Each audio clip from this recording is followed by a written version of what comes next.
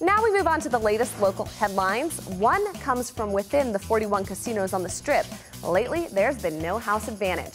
In fact, the gross win taken by the casinos has been dropping steadily for the past 18 months. Fiscal year ended on June 30th with a profit at $5.6 billion. That sounds like a lot. Listen to this. The statewide drop is the largest ever. And officials say that because people are gambling less, the state government will face even more economic issues.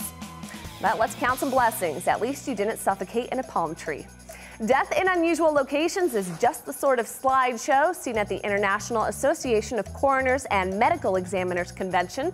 After Brian Elias gave a show and tell about the hazards of trimming palm fronds or jet setting in the wheel well of a 747, the audience questioned only one death. Elias worked in LA. He was on shift the night Michael Jackson died. Elias didn't offer up any new information, but he also didn't take the $3 million offer for a picture of the body either. And on that macabre note, we turn it over to John for the Cats Report. This is the Cats Report. I am John Katsalamides. You know, our governor, Jim Gibbons, aka Ted Baxter, has found himself in a tussle that does not involve his estranged wife, First Lady Dawn Gibbons. What's being disputed between the governor and the state legislature is the $2.2 billion in federal stimulus money coming to the state of Nevada. The democratically controlled legislature wants to coordinate the use of this $2.2 billion, and Gibbons, the Republican, wants to create a new position of stimulus czar to lord over the distribution of these funds. The governor wants the appointment to be non-classified, meaning he can choose anyone regardless of experience or qualifications for this position. This would be where we would make a joke about stimulus czar Chrissy Mazzeo, but we won't. The governor is not the only politician wrestling with difficult decisions here in the state of Nevada. Congressman Dean Heller won't take on Harry Reid in 2010. Heller is a member of the powerful Ways and Means Committee, and facing Reid's $25 million fundraising goal, there's no way he's going to have those means or those ways. Dean Heller is said to hold a 9-point percentage lead over Reid right now, but at this point, even the late Dean Martin would be a challenge to Reid if he ran as a Republican. Former Superman Dean Cain would give him a run. Best-selling author Dean Koontz would give him a ride, and I think you get my point.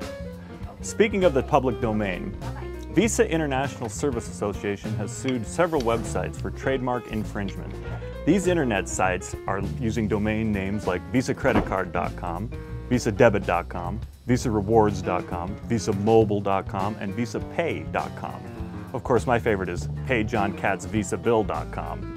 Okay, that last one was a joke. But Visa is going after these cyber squatters by claiming to be the largest retail electronic payment network in the world, with 1.5 billion Visa cards in use today. We understand that 1 billion of those cards are in the name of Rita Rudner alone. Visa should just change its official website address to Life Takes Visa and Visa will take you to court.com. From the court to the ice, the Las Vegas Wranglers minor league hockey team has switched its affiliation from the Calgary Flames to the Phoenix Coyotes. Is it now time for the Wranglers to change their nickname? This is a natural Roadrunners Wile E. Coyote relationship waiting to happen. Maybe it's time to dust off the Acme rocket sled and Acme jet-powered roller skates.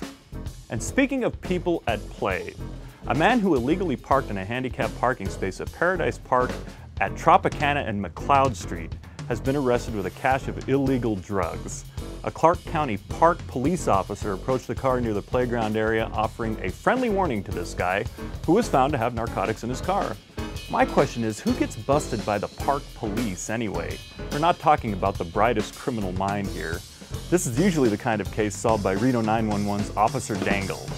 This is the craziest case of wrong place, wrong time since Paul Rubens decided to become an adult film critic. With the Cats Report, I'm John Katsalamides. And you can read all these full stories and even more local news at LasVegasSun.com.